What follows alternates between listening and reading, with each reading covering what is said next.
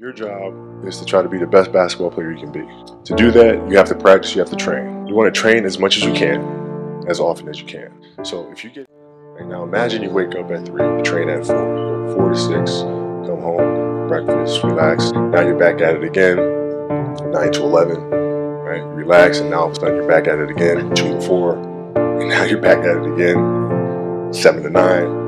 Look how much more training I have done by simply starting at 4, right? And so now you do that, and as the years go on, the separation that you have with your competitors and your peers just grows larger and larger and larger and larger and larger. And by year 5 or 6, doesn't matter what kind of work they do in the summer, they're never going to catch up because they're 5 years behind.